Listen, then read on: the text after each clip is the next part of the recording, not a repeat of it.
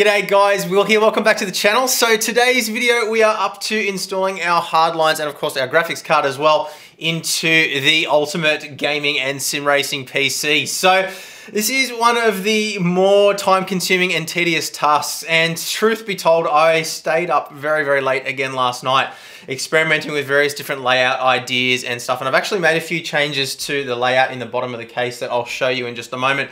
But basically I wanted to fiddle around and figure out exactly what was going to sort of provide, I guess, the most efficient way to lay out the loop, as well as something that would look really cool as well. And I played around with a bunch of different ideas. Look, I'm not the most creative person in the world when it comes to these sorts of things, so things that take me hours and hours and hours will probably take some of you guys 5 minutes to sort of just look at and go, yep, this is what I want it to look like.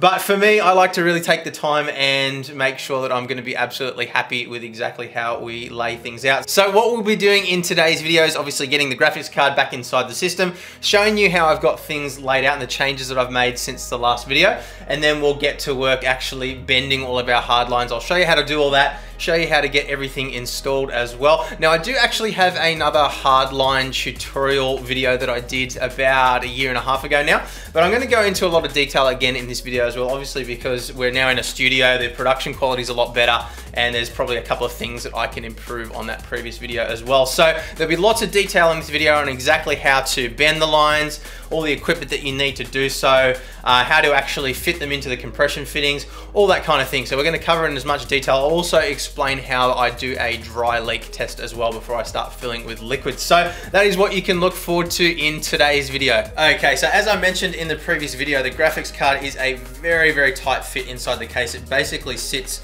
with the Aorus logo here right up against these mounting brackets. Not quite touching, but there's probably less than a millimeter of clearance in there, but that's how I like to do things. I like to keep it as close as possible. So the graphics card itself is sitting inside a Cooler Master vertical GPU bracket, which is exactly the same one I used in the previous build. And basically we've got a riser cable here, which plugs into our PCI Express slot there, and then the mounting bracket goes into place. Pretty self-explanatory stuff there. So we want to start off by plugging in our riser cable. It's a little bit awkward to sort of get all this in place, but we plug that into the slot, make sure it's clicked in.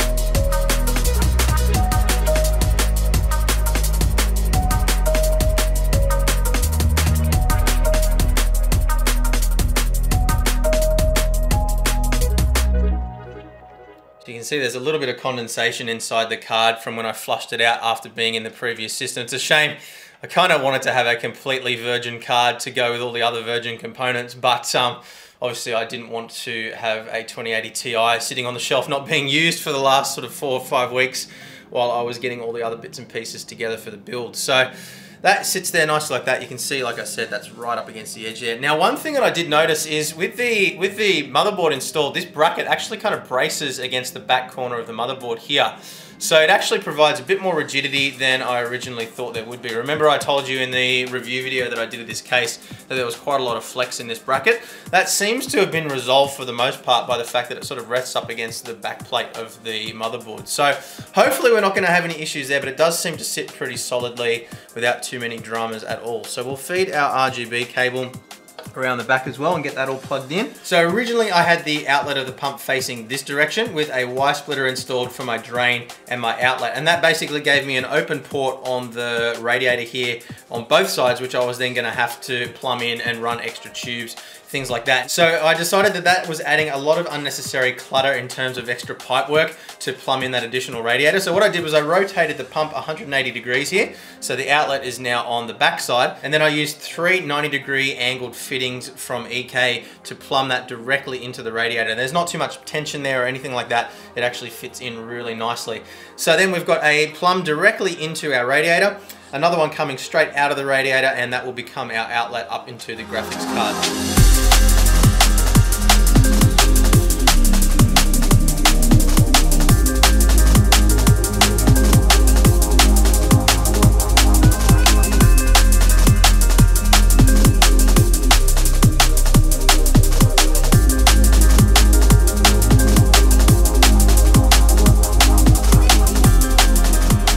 Okay, so we're now up to perhaps the most challenging part of the build. That is bending all of the piping, getting it all installed, getting it all looking pretty and laid out efficiently and all those things. So there's a couple of things that I want you guys to understand before we start bending these tubes. And I'm gonna show you how we do all of that, all the equipment that you need in just a moment. But first of all, I wanted just to quickly explain to you guys that the order in which you lay out the components in the loop isn't important. Now, I know a lot of people probably wonder why that is. Now, the reason is that the amount of water that's passing past each individual component inside the system is actually really high, really fast.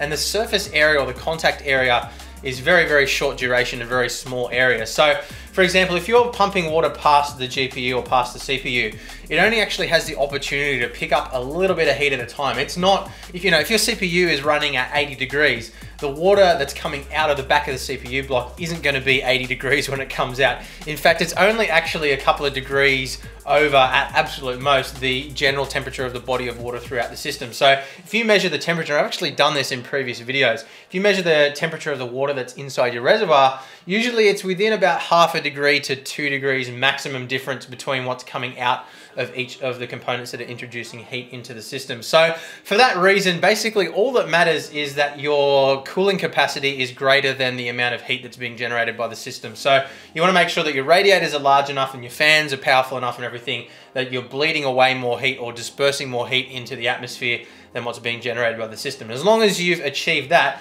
then you're not going to have any problems with runaway temperatures. Now, the only thing that does matter is, of course, that your pump is immediately after the reservoir and that the pump sits at the lowest point in the case and the reservoir sort of sits at the highest point possible. And the only reason that that's important is because it makes filling and draining and bleeding air a lot more easy. Once the loop is actually established and the water's circulating, it really doesn't matter. Often what you'll find is when you're bleeding a system that's got really massive uphill runs, loops in it and things like that, it can be really hard to get that air pushing out to begin with and get the water flowing. But once it's flowing, the pump is working the same pretty much regardless of what it's doing. So I wanted you guys to understand that before we start bending the lines here. But next, I think it's probably best if we have a look at the equipment that we're actually going to be using to do this. Now, you don't need to have all of this equipment, but it certainly makes things a little bit easier. So I like to use the Thermaltake Pacific Hard Tube bending kit. Obviously, you want to make sure you get the one that matches the inner and outer diameter of the pipes that you're working with. I'm working with 12mm inner diameter and 16mm outer diameter. So that is the kit that I use, and there is a link in the description below if you want to pick one of those up. So this kit comes with a wonderful pipe cutting tool, which you'll see how that works a little bit later on. Basically, you put the pipe in, wind it down, and you spin it around and it cuts a nice straight edge on the pipe. It also comes with an assortment of different bending tools as well. You can actually bolt these down to a plank of wood or something like that if you want to, but I just kind of use them freehand. So we've got a 180 degree, a 90 degree, a 135 degree, and a 360 degree loop as well. So that makes bending the tubes consistently a lot easier.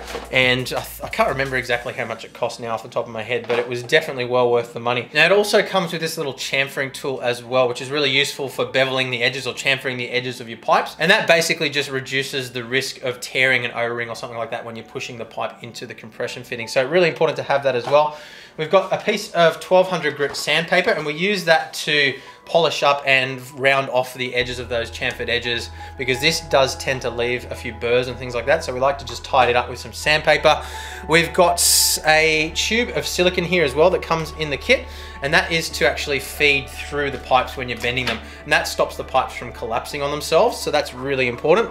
So we'll leave that there as well. And we also have a little bowl of soapy water here as well. So it's basically just dishwashing liquid mixed in with some water, and basically we just want to lubricate the both the pipe when we're bending the tubes, as well as lubricate the ends when we're inserting them into the compression fittings. So that is pretty much it. We've also got our heat gun as well, obviously, which we're going to be using to bend the tubes themselves. So let's get started on doing some tube bending.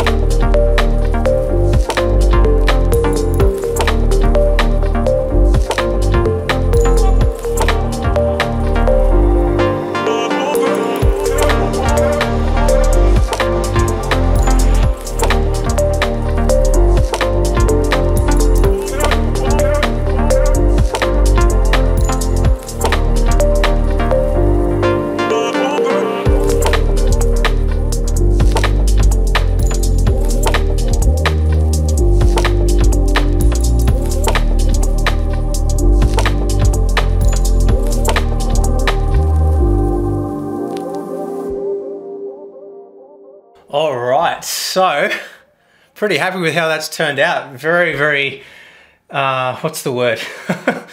Extreme, I guess, would be one word to describe it, but I've tried to sort of keep everything relatively sort of symmetrical and not overly convoluted. I've seen a lot of builds in this case where there's weird angles kind of going all over the place. I want to sort of try to keep it all to 90-degree angles apart from this one little kink down here. So yeah, pretty happy with it. So the only thing left to do now before we fill it up is to do our dry leak test. So the way I do that is a little bit kind of crude, but it definitely works. It worked for the previous build I did anyway. So what I like to do is I plug up the fill port at the top there so the system is completely sealed. And I take my filler syringe and I stuff it into the tube. So squish it in like that. And then what I do is I pump some air in, just like that. Pump the air in, shut the valve. And then take it off again. And do one more pump as well, just for good measure. So open the valve, pump the air in, close the valve. Now I'm going to show you quickly now, we'll test it together and see whether it's leaking or not, but what should happen is when I open the valve, we should hear a little puff of air come out of this pipe. So what I like to do is I leave it overnight, and if it still has air pressure in the morning, then I know that I'm good to start filling with liquid, because obviously if it can hold air, it can definitely hold liquid. So we'll open it up here and we'll have a listen together. Ready? There it is. Hopefully you guys heard that. So it's definitely holding at least a little bit of air pressure. Now we don't want to pump it up massively. We don't need to use pressure gauges or anything like that. I think, you know, a lot of people do that. I've never really felt the need. I think as long as it holds a little bit of air pressure like that, we should be good to go. So I'm going to pump it full of air again now, leave it overnight, and then all being good overnight, tomorrow morning we can fill it up with the coolant and do a proper leak test. So guys, thank you very much for watching. Hopefully you've learned a thing or two from this video. That is at least my technique for bending lines. It's always worked well for me, and I've never had a single leak or any problems, touch wood. So if you want to pick up any of the gear that you've seen in this video, you can use the affiliate links in the description below to do that. But above all, thanks guys very much for watching. Hit the thumbs up button if you've enjoyed it. Hit the subscribe button and the notification bell as well so you don't miss the next video. And I'll see you guys again tomorrow. Bye.